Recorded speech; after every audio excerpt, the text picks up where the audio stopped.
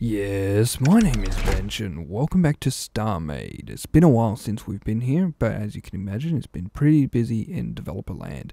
We've been working on the new docking system, the new turrets, and new rails. We've also got some new logic blocks to show off. So we're here in one of the development builds. We're in 0.19193, which is really exciting because it's the first chance we get to see some of these new logic blocks that we're adding. So we've got here, the middle one is a button at the moment, and then these side ones are wireless logic. Yes, you heard that right, wireless logic. It's designed to really integrate with the rails very well, and just to show you what sort of stuff that you could do, I've built this little sort of bridge, and it's in this defensive area. And what we can do is I can switch those on, and you'll see we start moving. Check this out. We slide along, move along, and we get deployed. What? Welcome to space. And here we are on the top of our ship. Now, this is just a concept so you can see there's not much of a ship to be seen, but you can see we've got our nice bridge there. We're able to go and fly down. We've got this connecting corridor, which is really useful. So everything slides around, slides back. You can build it whatever way you want, but you can see with a couple of triggers, the whole system's moved. Now, it is really, really cool. I'm really excited about this. Check it out. If we hit these two again and switch them off, they will eventually toggle. You can see we move back, sliding back here. You'll see things drop down, connect up, and we're back in this area as well. What happens up top? You can see it actually closes up. So we got some really cool stuff happening here, and it hasn't been too difficult to set up. You basically set up your little rails, which you can see here. Now I am using the default pack, the 64 pixel texture pack, because those are the ones in the development build that use the arrows to be able to see that. But you can see it's pretty compact. It's not too complicated, but you can see we're using some of these new blocks, which is really exciting. Now, if I was to enter through there, the corridor, you can see the back end is joined up. The other one up here has actually slid inside each other. Now, this is development, so it's not too flush at the moment. You can see if I fly through, there's like this triangle gap. That eventually will be able to be flush, which is really exciting. But you can see just how crazy it is. All the pieces that move around, you know, our front areas are all now closed up, which is great. And we can go in there and walk around. It is really, really cool. So let's push it again, because who wouldn't want to do that? You can see we're using the collision actually as a little ability for us to be able to set when things go up and down. So what I've got here in the back area is I've got this whole area lining up with a couple of little columns just here in the back. If I can fly around to see them, just this one here. So it prevents this one from initially, our bridge from initially moving back. It only goes down. And then when it's got clear space to be able to move, it drops down here and then another layer here. So you can imagine if we had a monitors monitoring the battle around us, you could see here. And so this whole screen is lined up in the front area, and then that slides back. So we've got only 3 pieces to this particular ship to be able to achieve this effect. So we've got the bridge, which I'm currently in build mode for. You can see here, and if I do like that, you can see that's the only bit of it.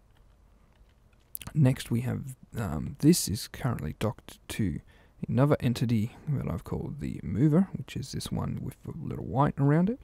And you can see that's basically just this column that we move up and down. Now you could hide this away. It doesn't need to be touching with whatever you've built. You could put it in another part of a ship to control it. But I like putting it right next to it. It looks a bit more mechanical, which is really cool. The mover also has this back plate on it. And it also has this little rail here. Now this little rail's not going to go up until it actually gets the space to be able to go up. But basically that's what fills in this back section here, which is where the ship, or where the bridge disappears into, and so closes it up so it's not exposed. Now the final piece to it is what that's docked to, which will fly over here, and you can see here's the rail for it just here, and you can see over here is where it's docked, and over here is where all the logic is for that. And now this bottom piece holds this little area here. It holds the outer shell. It also holds most of the ship, so this outer area of the ship as well. So it's a whole heap of things, and because that doesn't move, we use that for the basis of this is what the ship would be, and then the mover is the chunk which actually moves the stuff around, and then what I'm in currently is the actual bridge itself, which is cool because we get some diagonal movement. And once we've got the dev build, once we go into release, the button will be able to activate our wireless logic blocks like so, but they'd actually trigger, unlike at the moment where it's not really doing that. But I can push it like that, and you can see we can see what happens at the back. We just slide in like so and drop down just to align it, and boom, done, which is really cool. Now you could have like glass doors closed if you didn't want people walking out and falling out. We'd be able to set all those up. So we're using all three of our new logic blocks. So we have this one, which is our button block, which will get a new texture eventually. We've got our flip-flop block, which is really useful in tandem with the button block, because we're able to basically say move from this state to the next state and then swap between. And we also have our wireless logic block. So this is one of the cool things that you're able to do with it, is get these really complicated movements, but be able to hook them up to just a the one button or the one trigger, which is really cool. So we can get them going, and we'll do it once more. So you can see it slides down, and we've got to hit that button again because I missed it. There we go. But you can see this piece at the front slides up and closes off. And it's just a little bit of planning to get this working the way you want it to, but you can see it's pretty responsive. That front section goes down independently to the other section, so it doesn't have to wait for other collisions happening on the same entity to finish. And it's really cool. So in a basic setup, we could do things like landing gears and really anything you want. So this is a basic landing gear, which I also turned into sort of like an away team sort of drop down onto the planet using the same thing. Now we've got a button block. The button block goes through some activations to go around the corner. Now the button block is basically flipping an activation module on and off after a 0.5 seconds, which is great. This goes into the ands, and the ands go into our activation modules, which have the particular rail setup we want for the rail. And this is what I used on the other big build with the bridge as well. It's the same setup.